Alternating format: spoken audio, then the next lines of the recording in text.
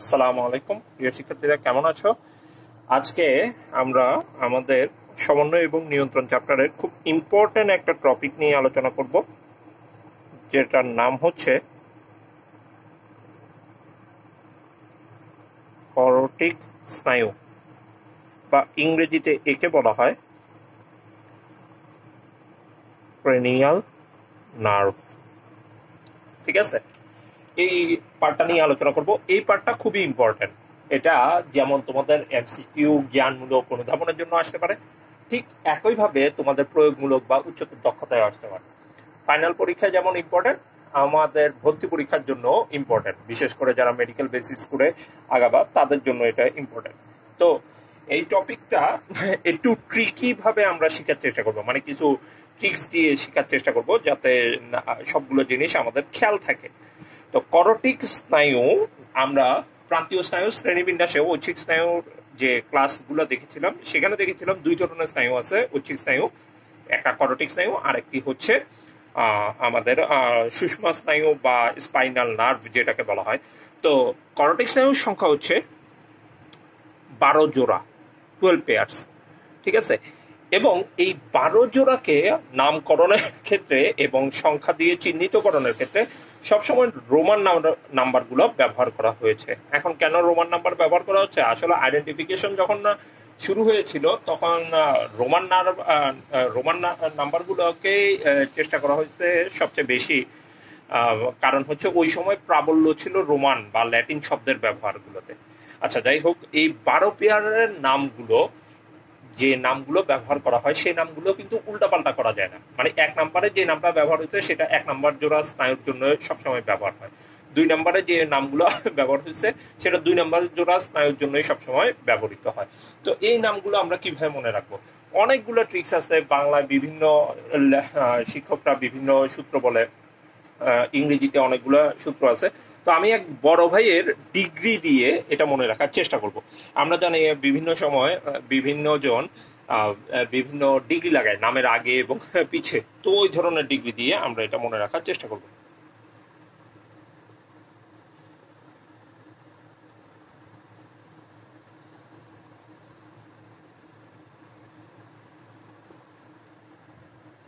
এটা হচ্ছে সেই ডিগ্রি নাম, O3T2 আফাজ ভাই SH।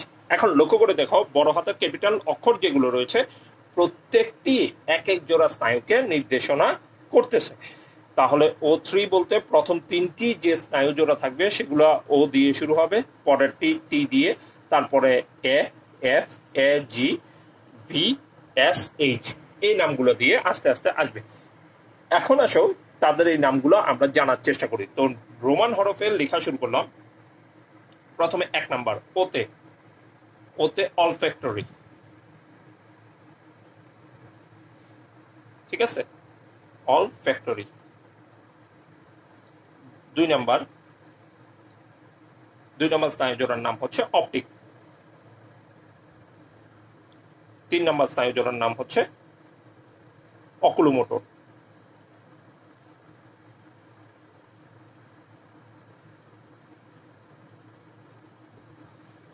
অকুলোমোটর। 4 নাম্বার টিতে ট্রক্লিয়ার।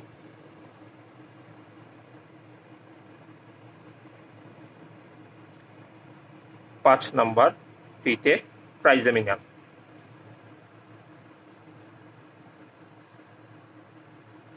6 নাম্বার এতে অ্যাবডুসেন্স।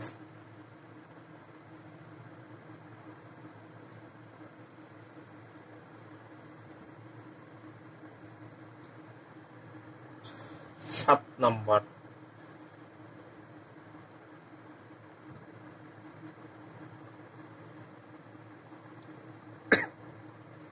ফেসিয়াল। 8 নাম্বার অডিটরি, বা এর আরেকটা নাম আছে ভেস্টিবুলো কক্লিয়ার স্নায়ু, সেটা তার কাজ পড়ানোর সময় আমরা পড়ব। 9 নাম্বার হচ্ছে গ্লসোফেরেঞ্জিয়াল।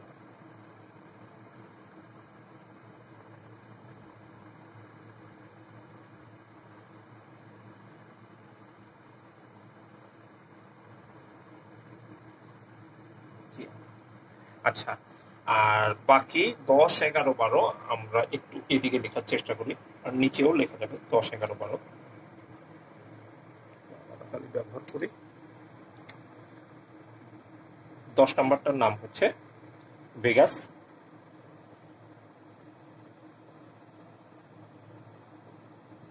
11 নম্বরের নাম হচ্ছে স্পাইনাল অ্যাক্সেসরি,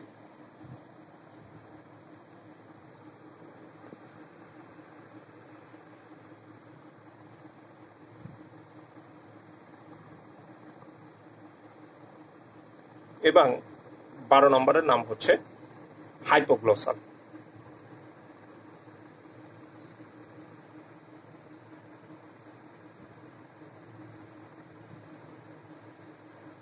তাহলে এই গেল 12টা পেয়ার আমাদের ক্রেনিয়াল নার্ভের নাম: olfactory, optic, oculomotor, trochlear, trigeminal, abducens, facial, auditory, গ্লসোফেরেঞ্জিয়াল, Vegas, spinal accessory এবং হাইপোগ্লোসা। এখন এটা তোমরা ইচ্ছা করলে বাংলা সূত্র দিয়েও শিখতে পারো, যেভাবে মনে রাখা যায় মনে রাখতে পারো। তো আমি মনে রাখছি কিভাবে, O3T2 আফাস বাই SH, এই সূত্রটা দিয়ে মনে রাখার চেষ্টা করছি। এখন সর্বপ্রথম আমরা যে জিনিসগুলো নিয়ে আলোচনা করব এখানে টপিকে, সর্বপ্রথম তাদের উৎপত্তি নিয়ে আলোচনা করব, তাদের প্রকৃতি মানে তারা কোন ধরনের প্রকৃতি সেটা নিয়ে আলোচনা করব, তাদের ভিতরে শাখা প্রশাখা আছে কিনা, এবং সবার শেষে তাদের কাজ নিয়ে কথাবার্তা বলবো। এই জিনিসগুলো মূলত ঘুরে ফিরে পরীক্ষায় আসে। তাহলে আসেও সর্বপ্রথম উৎপত্তি নিয়ে কথা বলবো। আচ্ছা, করোটিক স্নায়ুর উৎপত্তি, এটা খুব সহজ একটা জিনিস, এটা মনে রাখার জন্য মনে রাখবা 1 নাম্বার এবং 2 নাম্বার জোড়া এরা সৃষ্টি হয় অগ্রমস্তিষ্ক থেকে, অগ্রমস্তিষ্কের সেরেব্রাম পার্ট থেকে। 3 নাম্বার এবং 4 নাম্বার জোড়া এটা তৈরি হয় আমাদের মধ্য মস্তিষ্ক থেকে। অ্যাকচুয়ালি তোমাদের বইয়ে লিখে রাখছে আমাদের ব্রেইন স্টেমের মাঝামাঝি জায়গা থেকে এরা সৃষ্টি হয়। আচ্ছা, এবং সর্বশেষ যে জিনিসটা রয়েছে সেটা হচ্ছে আমাদের 5 নাম্বার জোড়া থেকে নিয়ে একেবারে 12 নাম্বার জোড়া পর্যন্ত বাকি যে সকল স্নায়ুগুলো রয়েছে সেই করোটিক স্নায়ুগুলো সবগুলো সৃষ্টি হয় পশ্চাৎ মস্তিষ্ক থেকে। এবং আমরা গত ক্লাসে জেনেছি পশ্চাৎ মস্তিষ্কের একটা নির্দিষ্ট অঞ্চল আছে, সেই নির্দিষ্ট অঞ্চল থেকে সৃষ্টি হয়, তার নাম হচ্ছে মেডুলা অবলঙ্গাটা। তাহলে এই অঞ্চল থেকে 5 থেকে 12 নম্বর জোড়া পর্যন্ত সৃষ্টি হয়। তাহলে 1, 2 তার মানে অলফ্যাক্টরি, অপটিক সৃষ্টি হয় অগ্রমস্তিষ্কের সেরেব্রাম অংশ থেকে। 3, 4 তার মানে অকুলোমোটর এবং ট্রক্লিয়ার সৃষ্টি হয় মধ্য মস্তিষ্কের বা ব্রেন স্টেমের মাঝামাঝি অঞ্চল থেকে। এবং 5 নাম্বার আমাদের ট্রাইজেমিনাল থেকে নিয়ে হাইপোগ্লসাল পর্যন্ত যতগুলো স্নায়ু আছে সবগুলো পশ্চাৎ মস্তিষ্কের মেডুলা অবলঙ্গাটা অংশ থেকে সৃষ্টি হয়। তাহলে আমরা উৎপত্তি নিয়ে জানলাম, এখন জানবো তাদের প্রকৃতি নিয়ে। প্রিয় শিক্ষার্থীরা লক্ষ্য করো, করোটিক স্নায়ুতে যাওয়ার আগে আমি একটু প্রকৃতি বা কাজের প্রকারভেদের উপরে স্নায়ুকে ক্লাসিফিকেশন সেই পার্টটাতে চলে যাই। এটা লেকচার 1-এ তোমাদের আলোচনা করা হয়েছিল যে আমাদের দেহে যে স্নায়ুগুলো রয়েছে বা নিউরনগুলো রয়েছে তাদের কাজ এবং প্রকৃতির উপর ভিত্তি করে তাদেরকে 3টা ক্লাসে ভাগ করা হয়। একটাকে বলা হয় মোটর, চেষ্টীয় বা আজ্ঞাবাহী, আরেকটাকে বলা হয় সেন্সরি বা সংজ্ঞাবাহী, আরেকটাকে বলা হয় মিক্সড বা মিশ্র। এখন তাদের ব্যাপারটা একটা উদাহরণের মাধ্যমে বোঝার চেষ্টা করি। প্রথমে আসো সেন্সরি বা সংজ্ঞাবাহীতে আসি, যদিও এটা মাঝখানে লেখা হয়েছে। মনে করো তোমার হাতে একটা মশা কামড় দিয়েছে, তো এই মশার কামড়ের যে প্রদাহ বা ব্যথাটা, যে স্নায়ুগুলো আস্তে আস্তে তোমার স্পাইনাল কর্ড বা ব্রেন মানে কেন্দ্রীয় স্নায়ুতন্ত্রের ব্যথার উদ্দীপনাটা নিয়ে আসবে, তাদেরকে বলা হয় সেন্সরি বা সংজ্ঞাবাহী স্নায়ু। এবার লক্ষ্য করে দেখো, এটা দেখার দ্বারা, মশাটা কামড়াচ্ছে ব্যথার দেখার দ্বারা তোমার চোখ দ্বারা যখন তুমি দেখবে তখন সেটাকে মারার জন্য আরেকটা উদ্দীপনা সৃষ্টি হবে তোমার কেন্দ্রীয় স্নায়ুতন্ত্র থেকে আদেশ, সেটা তোমার হাতের অপর অংশে চলে যাবে এবং সেটার দ্বারা পেশি সংকোচনের মাধ্যমে তুমি তোমার যে স্থানে মশা বসছে সেই জায়গায় আঘাত করবে। তো যে স্নায়ু দ্বারা তোমার কেন্দ্রীয় স্নায়ুতন্ত্র থেকে আজ্ঞা বহন করে নিয়ে যাওয়া হয় নির্দিষ্ট পেশির কাছে বা অঙ্গের কাছে, সেটাকে বলা হয় আজ্ঞাবহী, চেষ্টীয় বা মোটর স্নায়ু। আর কিছু কিছু স্নায়ু থাকে এই 2টা কাজ একই সাথে সম্মিলিতভাবে করতে পারে, এদেরকে বলা হয় মিশ্র বা মিক্সড স্নায়ু। ঠিক আছে, এখন এই করোটিক স্নায়ুর 12 জোড়া এদের ভিতরে কিছু কিছু স্নায়ু মোটর স্নায়ু হইতে পারে, কিছু সেন্সরি হইতে পারে, কিছু মিক্সড হইতে পারে। এখন আমরা কিভাবে আইডেন্টিফিকেশন করব? এখন এটা এইখানে দুই ধরনের ট্রিক্স দিয়ে আমরা এটা পড়তে পারি, বাংলা ট্রিক্স দিয়েও পড়তে পারি, ইংলিশ ট্রিক্স দিয়েও পড়তে পারি। তো সর্বপ্রথম ইংলিশটাকে আগে আমরা ব্যবহার করব প্রকৃতি মনে রাখার জন্য, ইংলিশ ট্রিক্সটাকে আগে আমরা মনে রাখবো। তো ইংলিশ ট্রিক্স যেটা, সেটাতে আসি সর্বপ্রথম একটা রাইম বা ছড়া, একটা উপদেশমূলক কথা দিয়ে মনে রাখার চেষ্টা করব।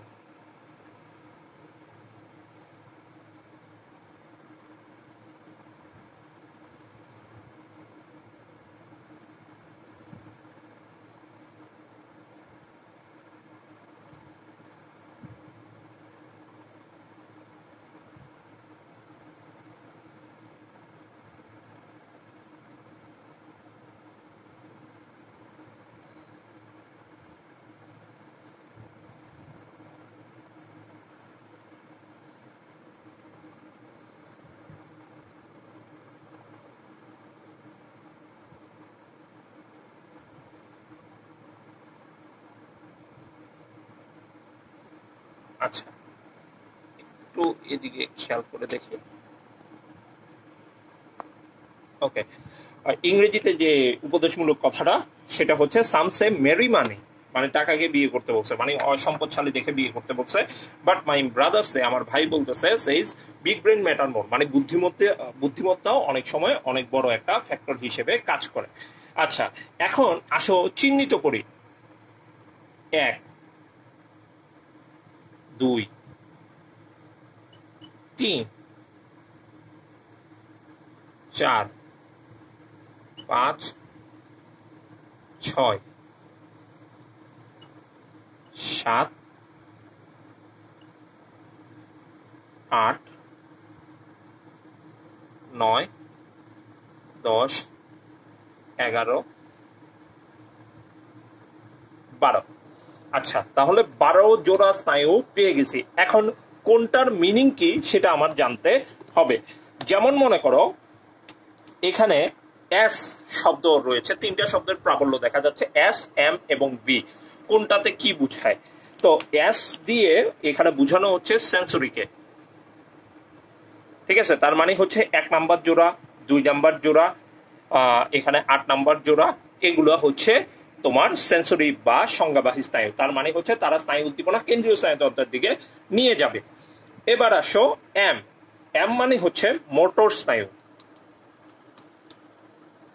এম মানে হচ্ছে মোটর স্নায়ু। আচ্ছা, তার মানে হচ্ছে 3, 4 এবং 6, 3, 4, 6, 11, 12, এগুলো হচ্ছে মোটর স্নায়ু। এই সকল মোটর স্নায়ুর দ্বারা দেখা যাবে আজ্ঞা বহন করা হবে, মানে কোনো ধরনের কেন্দ্রীয় স্নায়ুতন্ত্র থেকে যে আদেশগুলো যাবে সেই আদেশগুলো প্রতিপাদন করা হবে। আর এখানে আরেকটা শব্দ আছে বি। বি মানে হচ্ছে বোধ, মানে দুইটাই থাকবে। তার মানে হচ্ছে এরা মিশ্র স্নায়ুকে চিহ্নিত করে। যেমন মনে করো এখানে 5 number, 7 number, 10 number, 9 number, 10 number, এগুলো হচ্ছে বোধ। তো বোধ স্নায়ু এর মানে হচ্ছে এরা মোটর স্নায়ু হিসেবেও যেরকম কাজ করবে, সেন্সরি স্নায়ু হিসেবেও কাজ করবে। তাহলে এটা গেল ইংরেজি ট্রিক্সটা। এখন আসো আমরা বাংলা ট্রিক্সটা নিয়ে আলোচনার চেষ্টা করি। কারণ যদি ইংরেজিতে বুঝতে অসুবিধা হয় কর্টেক্স স্নায়ুর প্রকৃতি নিয়ে, তাহলে তোমরা সেক্ষেত্রে বাংলাটা ট্রিক্সটা মনে রাখার চেষ্টা করবা। তো এখানে কিছু শর্ত তোমার মনে রাখতে হবে। আচ্ছা, সেগুলো কি? প্রথম শর্ত হচ্ছে 10 নাম্বারের বাহিরে যে স্নায়ুগুলো রয়েছে, 10 নাম্বারের বাহিরে যে স্নায়ুগুলো রয়েছে, মানে 11 এবং 12 নাম্বার যে স্নায়ুর জোড়া রয়েছে, এরা সবসময় মোটর স্নায়ু হবে। তার মানে হচ্ছে 11তে রয়েছে স্পাইনাল অ্যাক্সেসরি, 12তে রয়েছে হাইপোগ্লোসাল, এই দুটোটা স্নায়ু মোটর হবে। 1, 2 নাম্বার 10 নাম্বারের ভিতরের শর্ত, 10 নাম্বারের ভিতরে। তো সর্বপ্রথম আমরা সেখান থেকে মোটর স্নায়ু এবং সেন্সরি নার্ভ গুলোকে আলাদা করব, সর্বশেষে আলাদা করব মিক্সড গুলোকে। তো প্রথমে মোটর আর সেন্সরি নার্ভ গুলোকে আলাদা করার জন্য আমরা এখানে একটা সূত্র দেখব। সেই সূত্রটা হচ্ছে বাংলাদেশের টপ প্লেয়ার সাকিব আল হাসানকে নিয়ে।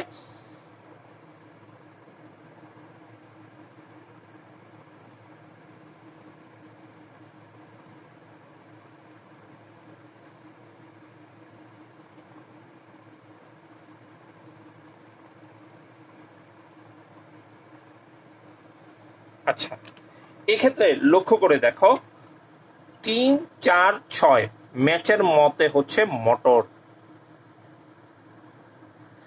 আর 1, 2, 8 সেন্সরি।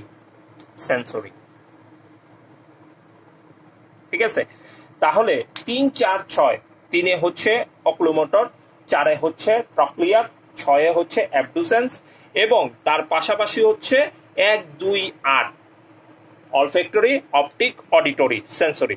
তাহলে আমরা টোটাল 8টি স্নায়ুকে আলাদা করতে পারলাম, যার ভিতরে 11, 12 মোটর, 3, 4, 6 তাও মোটর, 1, 2, 8 সেন্সরি। এখন রয়ে গেল কারা? মিক্সড স্নায়ু যেগুলা 10 নম্বরের ভিতরে, মিশ্র স্নায়ু যেগুলা।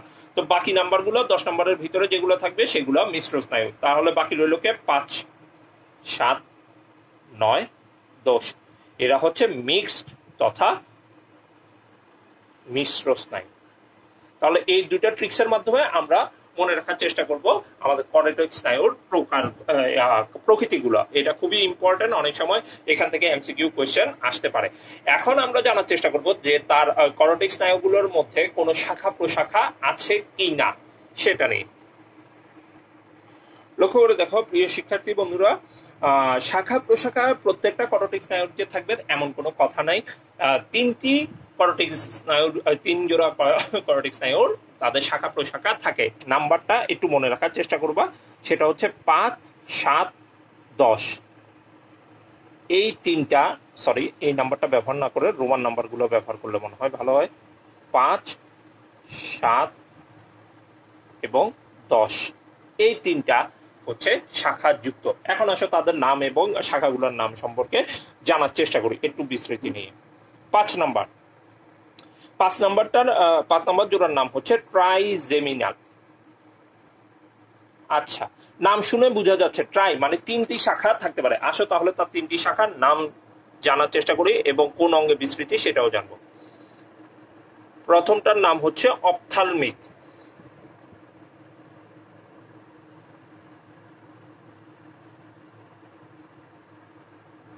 এরপরের নাম হচ্ছে ম্যাক্সিলারি, তারপরে নাম হচ্ছে ম্যান্ডিবুলার। ওকে, আসো তাদের বিস্তৃতি নিয়ে একটু আলোচনা করি। অপথালমিক এটা কোথায় থাকবে? আমাদের চোখের যে ভ্রু আছে, চোখের ভ্রুয়ের ঠিক উপরে কপালের যে প্রশস্ত অংশ, সেখানে একটু স্ফীত অঞ্চল দেখা যায়, এই অঞ্চলে বিস্তৃত থাকে অপথালমিক এই কর্টেক্স স্নায়ুটা, মানে ট্রাইজেমিনালের এই শাখাটা। ম্যাক্সিলারি আমরা জানি আমাদের গালের যে চিকবোন যেটাকে বলা হয় বা প্রশস্ত যে হাড্ডিটা আছে সেটাকে বলা হয় ম্যাক্সিলারি বোন। তো মুখমণ্ডলীয় অস্থির এই ম্যাক্সিলারি বোন পর্যন্ত বিস্তৃতি থাকে ম্যাক্সিলারি নার্ভটা। আর ম্যান্ডিবুলার হচ্ছে আমাদের মুখমণ্ডলীয় অস্থির যে সচল যে হাড়টা রয়েছে ম্যান্ডিবল, সেই ম্যান্ডিবলের কাছাকাছি অঞ্চলে বিস্তৃত থাকবে ম্যান্ডিবুলার। তো লক্ষ্য করে দেখো অপথালমিকটা এই অঞ্চলে বা আমাদের চোখের আশেপাশের অঞ্চল পর্যন্ত তারা কাজ করে নির্দিষ্ট অংশে। ম্যাক্সিলারি ম্যান্ডিবুলার কিন্তু আমাদের চর্বণের সাথে জড়িত, মানে আমরা যে খাবার চিবাই এবং স্বাদ গ্রহণ এইগুলোর সাথে জড়িত। এবার আসো 7 নম্বর স্নায়ু নিয়ে জানার চেষ্টা করি। 7 নম্বর স্নায়ুর নাম হচ্ছে ফেসিয়াল। নাম শুনে বোঝা যাচ্ছে যে আমাদের ফেসিয়াল বোন বা মুখমণ্ডলীয় অস্থির আশেপাশ পর্যন্তই তারা বিস্তৃত থাকবে। এর শাখা হচ্ছে 2টা। প্রথম শাখাটার নাম হচ্ছে পালাটাইন, ওকে। দ্বিতীয় শাখাটার নাম হচ্ছে হায়োম্যান্ডিবুলা।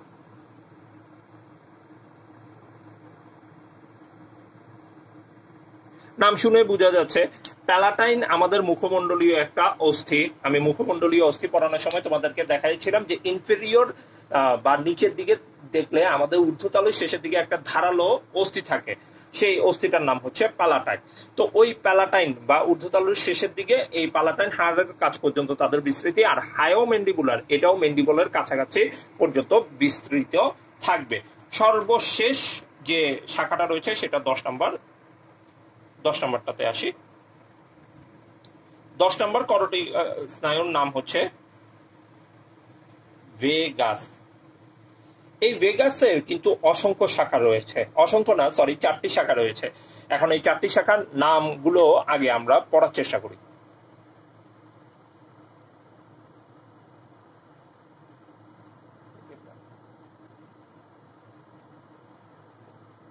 প্রথমটার নাম হচ্ছে ল্যারিঞ্জিয়াল,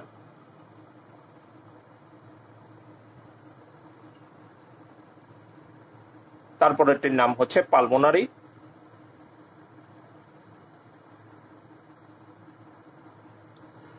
এদিকে মনে হয় জায়গা হবে, তারপরেরটার নাম হচ্ছে কার্ডিয়াক, নিচে জায়গা হচ্ছে না, সবার শেষে হচ্ছে গ্যাস্ট্রিক। 4টে শাখা। আচ্ছা, এখন লক্ষ্য করে দেখো এই 4টা শাখার ভিতরে তাদের অঙ্গগুলোর বিস্তৃতি। ল্যারিঞ্জিয়াল শব্দটা ল্যারিংসের সাথে মিলিত, আর ল্যারিংস মানে হচ্ছে স্বরযন্ত্র বা ভোকাল কর্ড, তাহলে আমাদের ভোকাল কর্ড পর্যন্ত এর বিস্তৃতি থাকবে। পালমোনারি মানে হচ্ছে আমাদের ফুসফুস রিলেটেড টার্ম, তাহলে ফুসফুস পর্যন্ত এর বিস্তৃতি থাকবে। কার্ডিয়াক মানে হচ্ছে হৃৎপিণ্ড জনিত বা হার্ট জনিত, সরি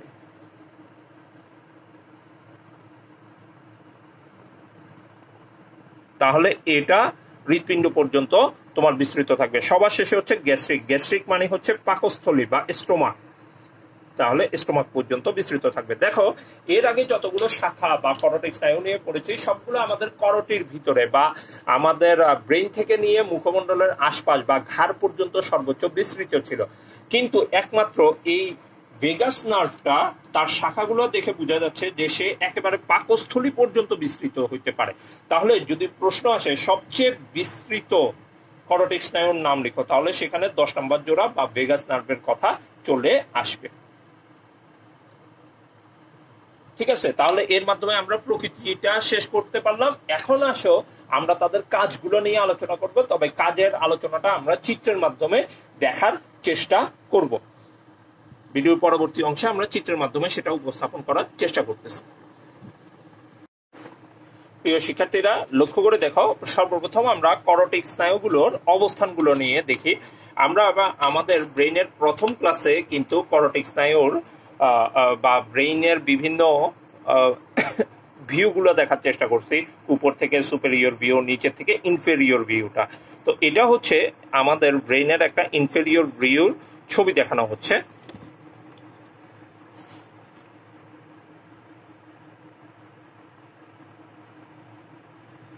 এটা হচ্ছে ইনফেরিয়র ভিউর একটা ছবি,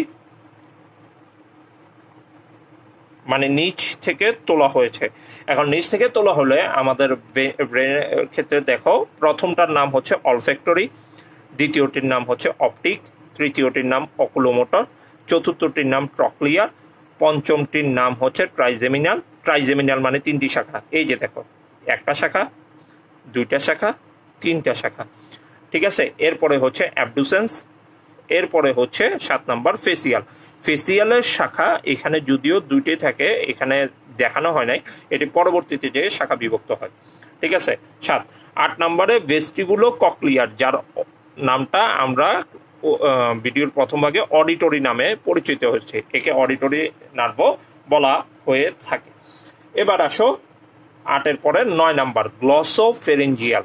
গ্লসোফেরেঞ্জিয়াল এই যে এটা হচ্ছে গ্লসোফেরেঞ্জিয়াল। এরপরে আসবে আমাদের ভেগাস নার্ভ, এই যে এখান দিয়ে হালকা খয়েরি বর্ণের এই যে নার্ভটা, এটাই হচ্ছে ভেগাস নার্ভ, এই যে। ঠিক আছে, এটা হচ্ছে ভেগাস 10 নাম্বার।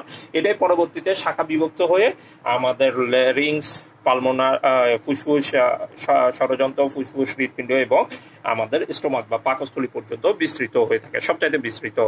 এবার 11 নম্বর যেটা থাকে স্পাইনাল এক্সেসরি বা এক্সেসরি বলা হয়, এটা কিন্তু আমাদের সুষমাকাণ্ডের শুরুর দিকে থাকে এবং সে এভাবে করে আমার সুষমাকাণ্ডকে চারিদিকে এরকম ঘিরে রাখার চেষ্টা করবে। এটাও মেডুলার অঞ্চল থেকে সৃষ্টি হয়, নীল কালারের।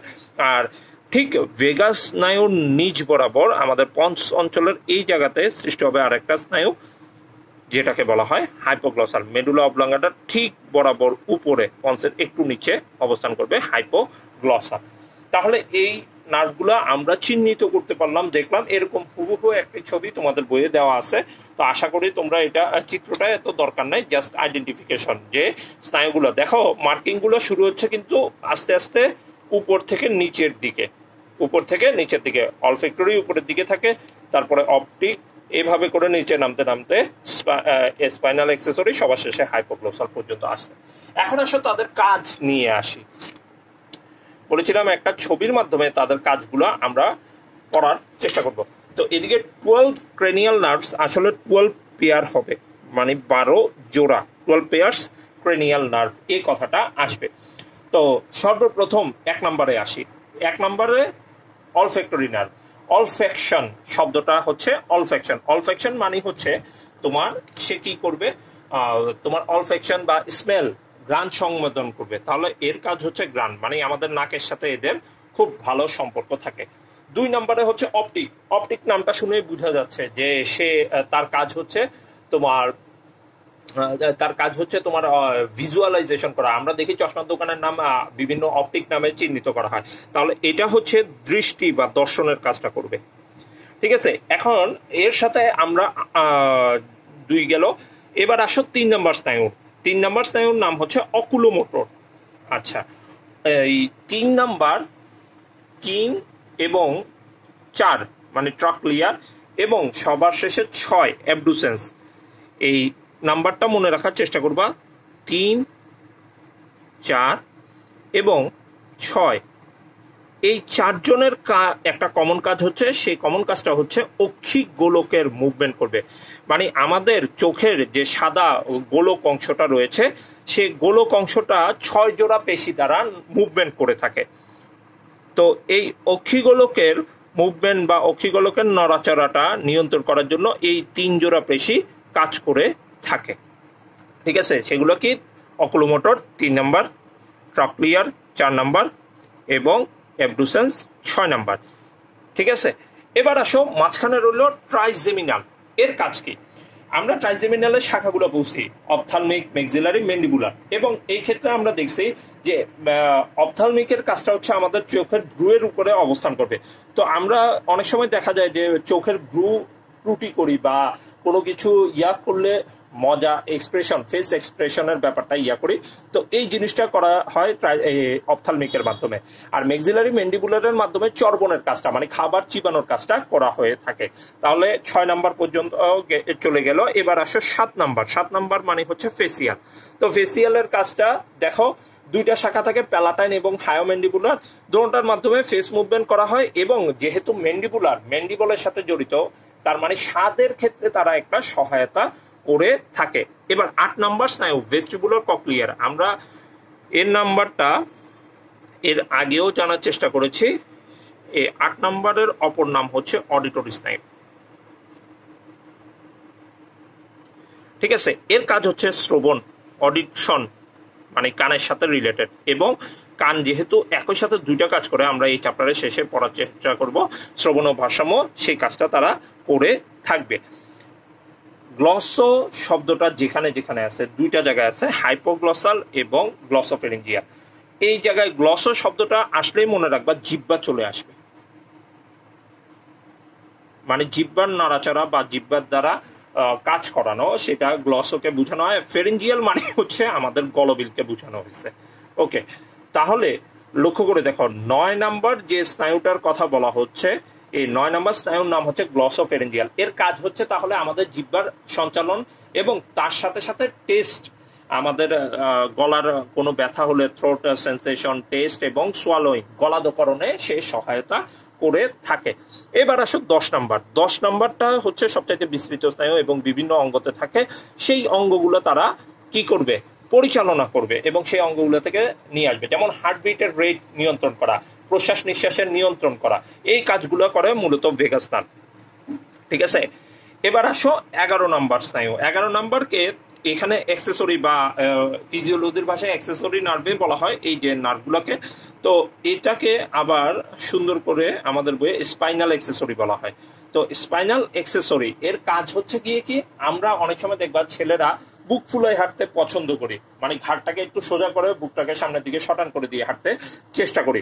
তো এই ঘাড়ের যে মুভমেন্টটা, এই ঘাড়ের মুভমেন্টটা করার জন্য সহায়তা করে স্পাইনাল অ্যাক্সেসরি, নেক মুভমেন্ট।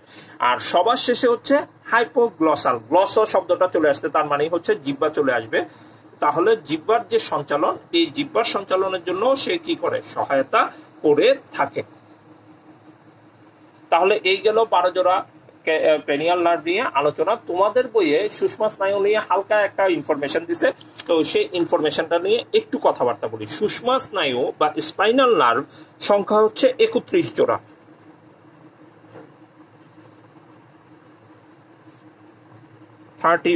পেয়ার্স, ঠিক আছে। তো আমরা জানি আমাদের কশেরুকা থাকে 5 ধরনের কশেরুকা। সর্বপ্রথম হচ্ছে গ্রীবাদেশীয় কশেরুকা, বক্ষদেশীয় কশেরুকা, কোটিদেশীয় বা লাম্বার কশেরুকা, এরপরে হচ্ছে স্যাক্রাল কশেরুকা, সবার শেষে হচ্ছে ককিজিয়াল কশেরুকা। এখানে যেরকম কশেরুকাগুলোর নাম রয়েছে আলাদা আলাদা, ঠিক একইভাবে স্পাইনাল নার্ভগুলোকেও এরকম 5টা ভাগে ভাগ করা হচ্ছে। গ্রীবাদেশীয় nerve spinal nerve, বক্ষদেশীয় spinal nerve, কোটিদেশীয় spinal nerve, sacral, ককিজিয়াল। এখন এই নার্ভগুলোর সংখ্যাতে একমাত্র গ্রীবাদেশীয় নার্ভের সংখ্যাতেই একটু উলট পালট হবে। তার মানে হচ্ছে এখানে কশেরুকার সংখ্যা থাকে, কশেরুকার সংখ্যা থাকে 60টি, কিন্তু নার্ভের সংখ্যা থাকবে 8টি বা 8 জোড়া। সরি, 8টি না, 8 জোড়া। বক্ষদেশীয় কশেরুকা থাকবে 12টি, নার্ভের সংখ্যা হবে 12 জোড়া, বাকি সবগুলো সেম। কোটিদেশীয়, তার ক্ষেত্রে থাকবে 5টি কশেরুকা, 5 জোড়া। স্যাক্রাল কশেরুকা থাকবে 5টি, এখানে আসবে 5 জোড়া। কিন্তু ককেজিয়ালের ক্ষেত্রে আমরা জানি 4টি কশেরুকা থাকে। স্যাক্রামের ক্ষেত্রে সেটা 5টা মিলে একটাতে রূপান্তর হয় পরিণত অবস্থায়, এটাও একটাতে রূপান্তর হয়, কিন্তু এদের ক্ষেত্রে মাত্র 1 জোড়া থাকে। তাহলে এবার যোগ দাও, 8 5 20, 20 20 30, একে 31 জোড়া। এই 31 জোড়া থাকবে। তাহলে শুধু গ্রীবাদেশীয় কশেরুকার ক্ষেত্রে 1টা জোড়া অতিরিক্ত থাকবে। তাহলে এই হলো আমাদের প্রান্তীয় স্নায়ু নিয়ে কথাবার্তা। আগামী ক্লাসে আমরা আমাদের সংবেদী অঙ্গগুলো নিয়ে আলোচনা করব। সেই পর্যন্ত সবাই ভালো থাকো, সুস্থ থাকো। আসসালামু আলাইকুম।